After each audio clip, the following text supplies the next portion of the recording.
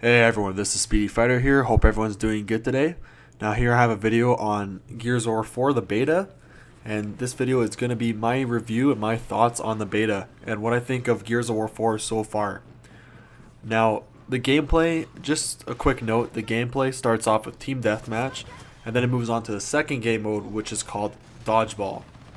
So I kind of wanted to show both the game modes. There are two game modes. And there's also a co-op mode, which I did not get a chance to play, unfortunately. I didn't get as much time with the beta as I wanted to.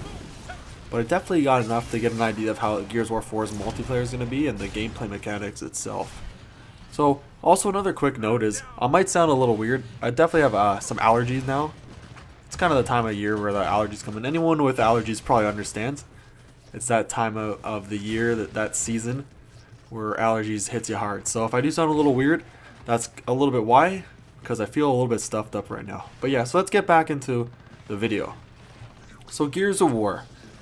Yeah, Gears of War is a third-person shooter, cover-based shooter, I guess you could say. It revolves a lot around cover. And it was pretty revolutionary, in my opinion, at the time. When it first came out. When Gears of War 1 came out, it was pretty revolutionary. At least when it came to the cover mechanic. There's also other things about it that just made it really interesting. Like, the graphics were insane, especially for its time. It was amazing. Also, the gore, it just hit home in an awesome way. Gave you that kind of like shooter, Mortal Kombat-esque kind of like hybrid when it came to like the design, just due to the gore. At least that's how I saw it. And yeah, so Gears of War 4, from the beta at least, seems to kind of go back to the roots. Now, I'm a big Gears of War fan. I loved Gears of War 1. I loved Gears of War 2 as well, though the multiplayer definitely was a big glitch fest, which was a little disappointing. But Gears of War 2 had a great single player, and it still had that classic Gears of War feel. And then Gears of War 3, which, in all honesty, other than the nostalgia of Gears of War 1, I think Gears of War 3 is the overall best Gears of War. One of the main reasons I say that is because of Horde mode. Horde mode was just so much fun. Like, I like zombies in Call of Duty, but Horde mode to me was way, way better than Call of Duty Zombies. The fact that you can build fortifications, the different kinds of enemies, and especially the boss battles just blew my mind. I just loved it at the time. I couldn't get enough of Gears of War 3 when it first came out. And the graphics were insane, the gameplay was nice and smooth, the online ran perfect, and it was just a lot of fun. And it just had that replay value also, which is missing in a lot of multiplayer games nowadays. So I loved Gears of War 3. But then the dreaded Gears of War Judgment comes out and just shits all over Gears of War's multiplayer for me. Like, I think they were trying to give it a more of a Call of Duty-esque feel in some ways. They took away the Locust on there wasn't COG versus Locust, it was just COG blue team versus Locust red, or the other COG red team. So which just took away some of the, that nostalgic Gears of War feel. And the gameplay just, to me, felt just horrible. There's just so much about it. I hated Gears of War Judgment multiplayer. The single player was not bad. I mean, Barrett, I love Barrett, so it was nice seeing, like, his storyline. And the single player kind of stuck to the roots a little more, but the multiplayer went off handle and was absolute trash. And it's not surprising because it was made by a different team than the team that made Gears of War 1 through 3. So, but good news here is, if anyone hasn't played the Gears of War 4 beta yet, but you love Gears of War 1 through 3 and you thought Gears of War Judgment was a big flop, like I think most people did, you just realize here that Gears of War 4 is going back to the original the original trilogy's feel. So if you were worried that Gears of War 4 is going to just be Judgment 2, it's going to be a big flop, it's going to suck, just like how Judgment was, do not worry. Gears of War 4, from the gameplay wise, it feels exactly, to me it feels just like Gears of War 3, Gears of War 1 even. More so directed towards Gears of War 3, I'd say. But they all have a similar feel in the multiplayer. So yeah, so far, I'm loving Gears of War 4's beta. I love the beta. I'm loving Gears of War 4. I'm excited for it. I think the gameplay feels just like the old school gameplay.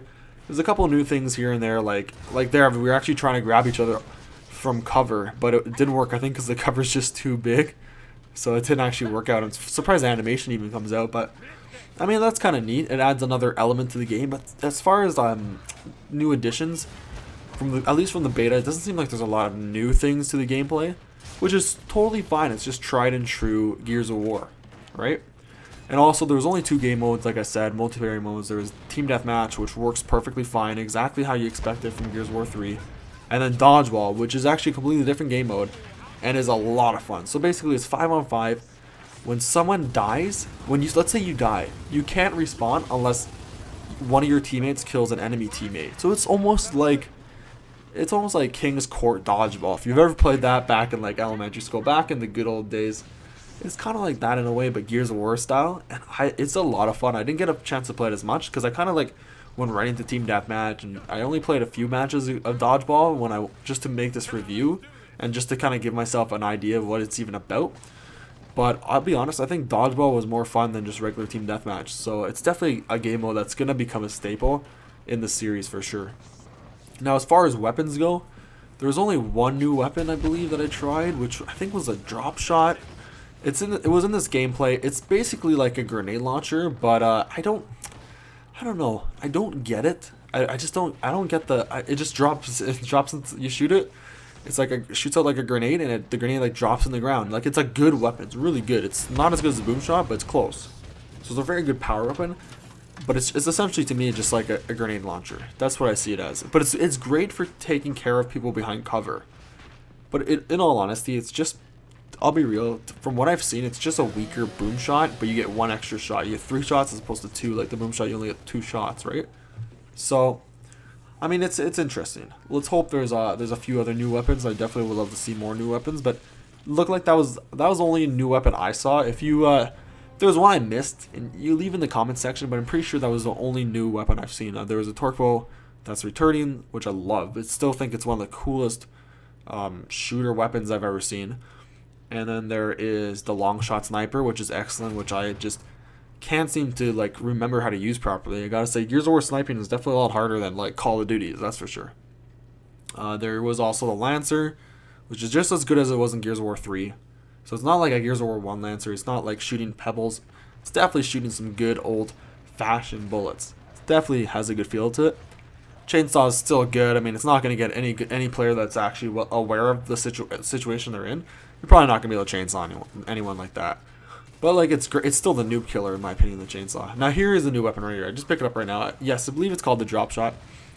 Anyways, it is a good weapon. You'll see. I do get kills with it constantly, so it is definitely a good weapon. And this here is actually my dodgeball gameplay, one of the gameplays I got.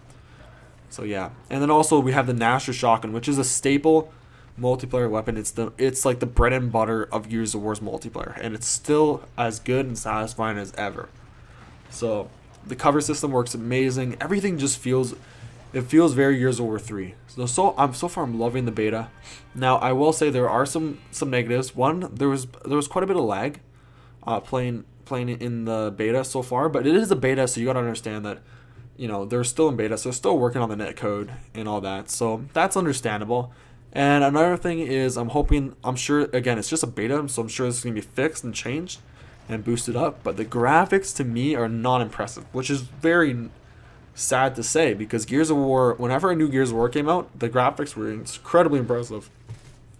Like, for the time Gears of War 1 came out, amazing. Graphics blew my mind. Gears of War 2's graphics blew my mind. Gears of War 3's graphics blew my mind.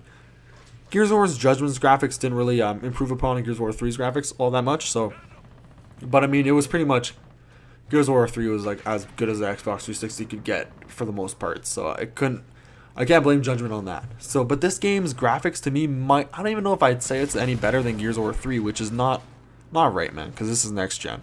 So hopefully the graphics will be boosted up in the full game by quite a bit, and I'm hoping the lag will be fixed. Now I heard there's dedicated servers in the full game, so I have a feeling that both those will be fixed, but those are my only gripes with the game so far.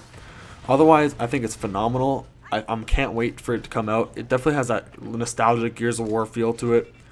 And I think this game is going to be pretty big, because there isn't anything like it, really, in the next-gen systems right now.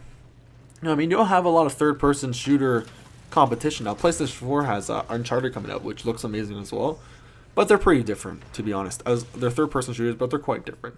But anyways, I'm definitely going to give this game, I'm probably going to give it a 9 out of 10 right now. It has a couple flaws that I think will be fixed up in the full game, but the beta, the Gears of War 4 beta, I will say, is a 9 out of 10. Amazing. If you like Gears of War, you're going to love it. Definitely give Gears of War 4 a try. I'm in love with it, and I cannot wait till Gears of War 4 gets released. Anyways, everyone, I hope you have a great day, and I hope you enjoyed the video.